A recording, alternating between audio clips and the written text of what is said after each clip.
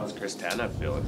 Tanny is, he'll be game time, but he's come a long ways, right? You know, for not skating, for going through a lot of testing and things like that. So it's basically kind of his call now. What goes into choosing your starting goalie on the first half of a back-to-back here? How does that thought process work for you? It's like the last game of the year for us. Way different than anything else, right? And Marky's been really, really good for us for quite a while now, so he's earned that right for sure.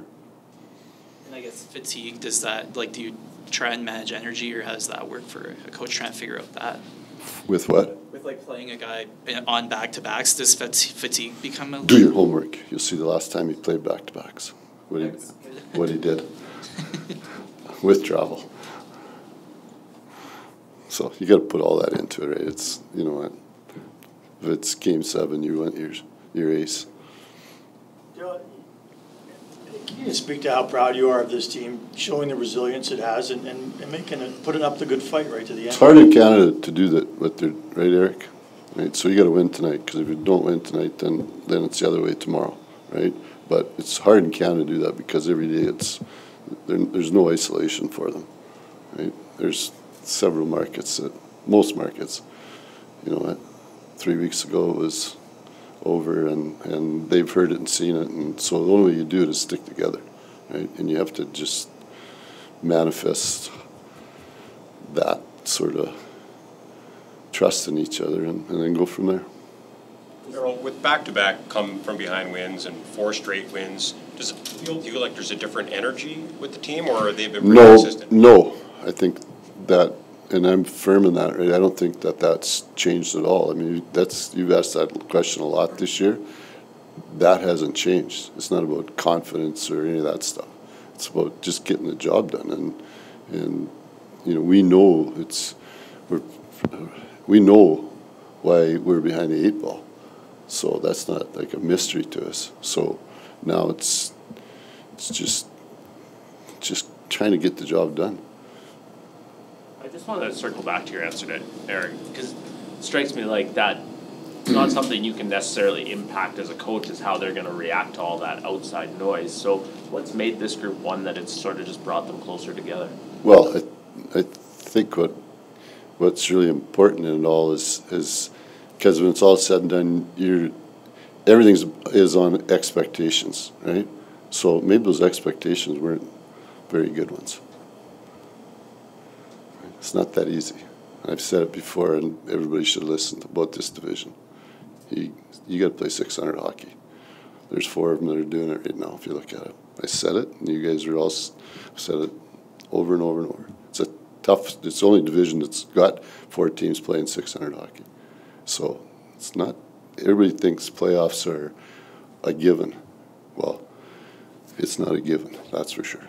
There's half the teams make it, and there'll be, what, this year, 5 or 6 that you'd think, I mean, there's 5 or 6 different teams going to make it this year, and that's going to happen every year. So the only way you can become a champion, only way ever you do it, is make the playoffs over and over. The only way you can train yourself to be a playoff player is to play playoff games.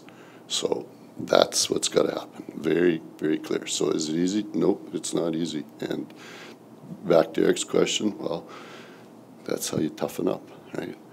You find out, we've been having to play playoffs for, you take out whatever it is, that first 6 or 7 weeks of the season. Well, we've played 650 hockey, even though everybody said it's been like that. Well, if you look at it, really hasn't. You take out that below 500 start, whatever it is, then you'll see that, hey, you've played over 600, but it just tells you the consistency of it all.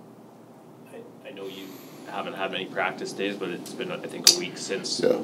It's been a week since Coronado got here. How valuable has just being around? Yeah, I enjoy having them kids here. Yeah. Right off the top, right? Those kids give you a different type of energy, and it's strictly situation for those guys, right?